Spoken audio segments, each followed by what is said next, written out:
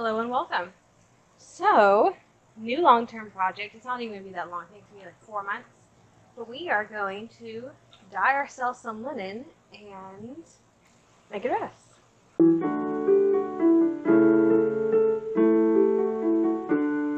So, we're going to start with the dyeing part. So we're going to do it with indigo. And so I need a indigo vat.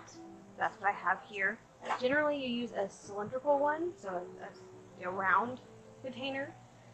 I don't have one big enough for the fabric I need to dye, so we're going to use this and hope it works. And the first step I'm going to do is I'm going to fill it with water, not all the way to the top, maybe like to this line. There's a little line in my tote, I'm just going to use that. I'm going to use a hose because it's convenient.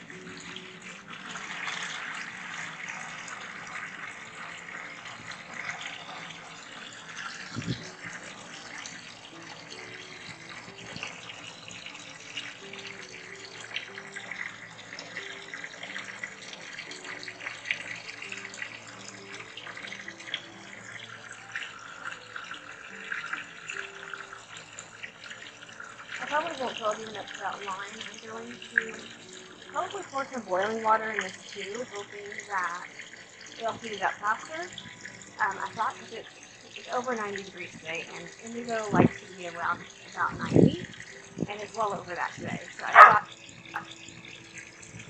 thought, maybe I would be able to get this about 3 hot, 3.5, but the water's coming out cold, which I wasn't expecting because it's really hot. So I might put a pot or two of boiling water in here and just get it heated up.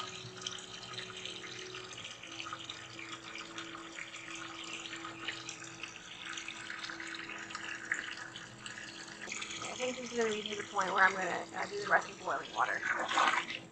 And I am going to cover it with a lid because it's windy and I have trees all over my backyard.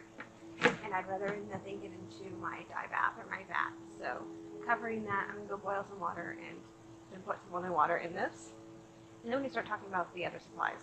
Alright, here we go. So I have some warm-ish water, not hot water, but as warm as I could get it. We're going to add in the indigo. This looks fun.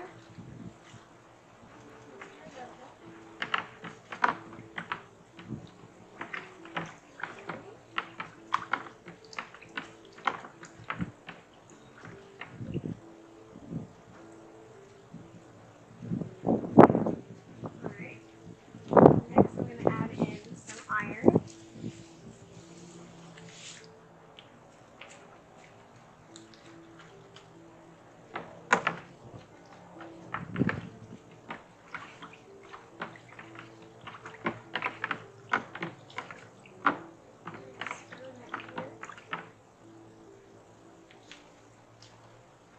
And then some lime. I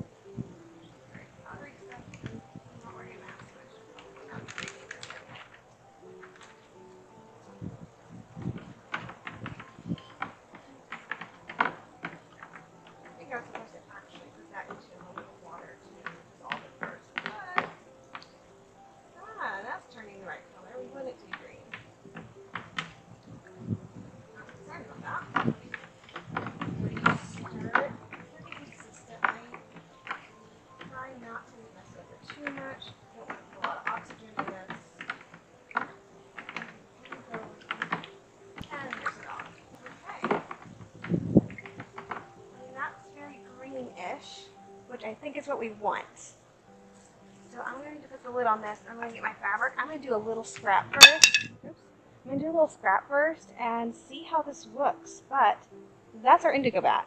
So it's been sitting for a little bit, and all the sediment should have gone down, hopefully.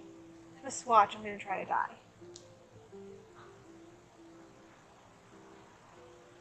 Spin it. Not sure how long I have to be leaving this.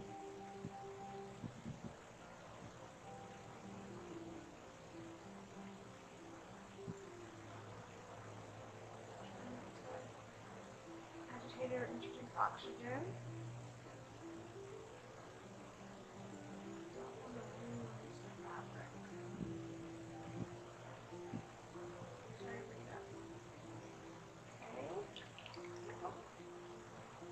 turning blue.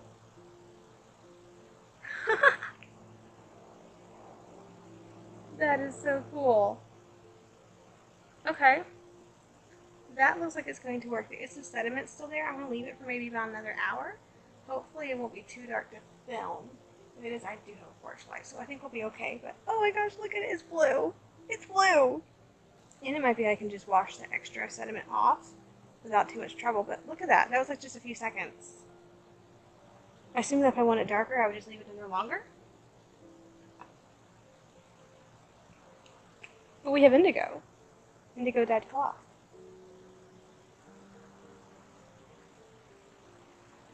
Okay, I'm going to let this dry, I think, and we'll come back to it with the full amount of cloth in a moment. Alright, we're going to try it with the dress length. So, I have about 6-ish yards of linen. I'm going to attempt to tie.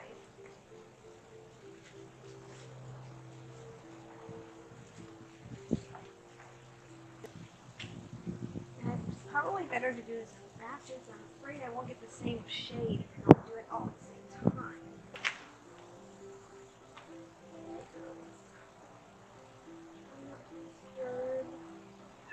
That all to go in. Submerge. Go in here. Go in. And let that sit. A couple minutes, I think. Stay.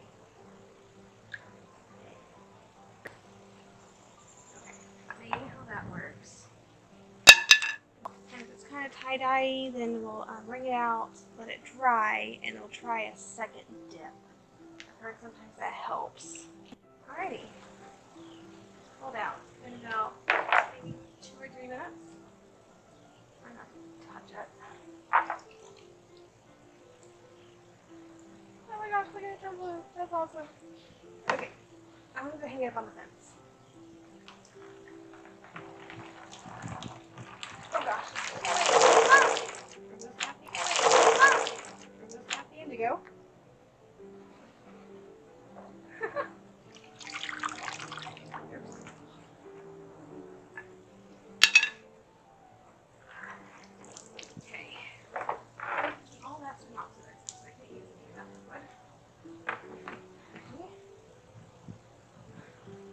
I'm going to show you what it's doing.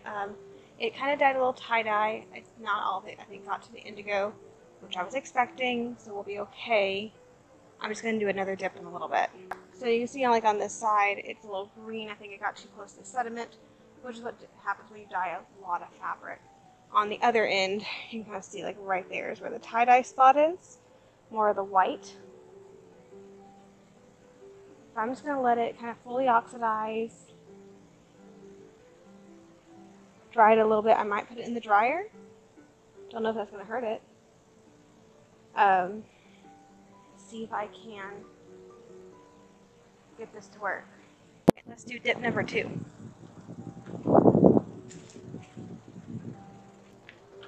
So this time the tie-dye side, the side that didn't get dyed as much, I'm going to put that in first so it gets really submerged. Try not to introduce oxygen into the dye vat.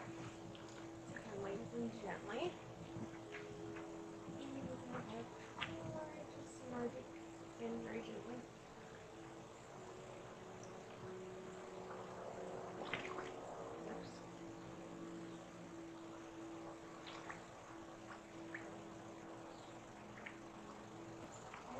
Maybe they're just, yeah, that's about more what I needed. Super heavy.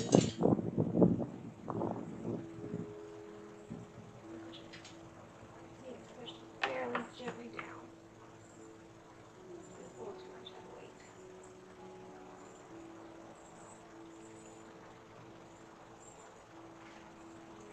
Alright, I'm going to leave that for a little bit. Maybe about 5 minutes. Alrighty, let's see how this works.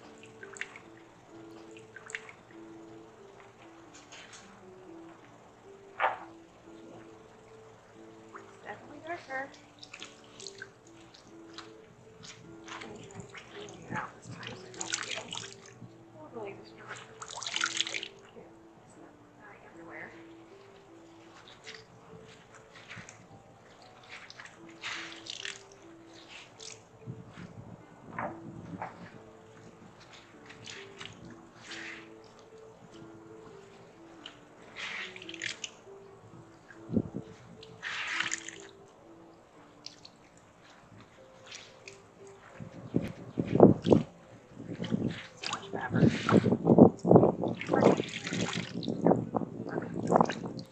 bit of tie-dye left on the side, just along the bottom, really.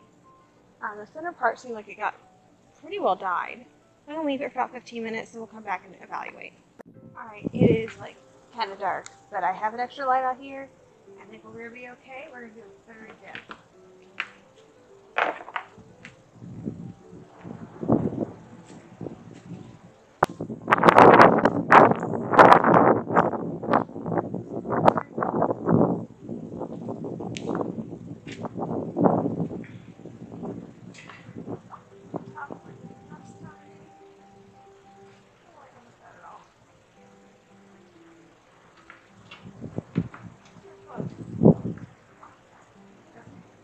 Alrighty.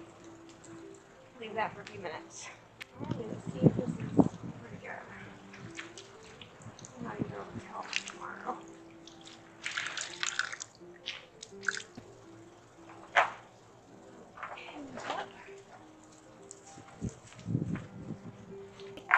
I can't tell if it's dark, but I think we're good now.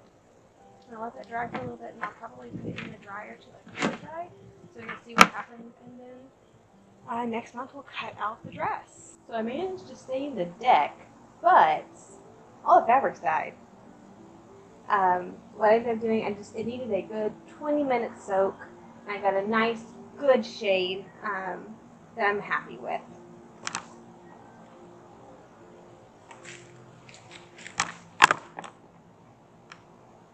I don't know if it's going to show up on camera, but it's a nice shade. Kind of dark, but not too terribly dark. So I ended up buying a skirt too. That's what the middle thing is.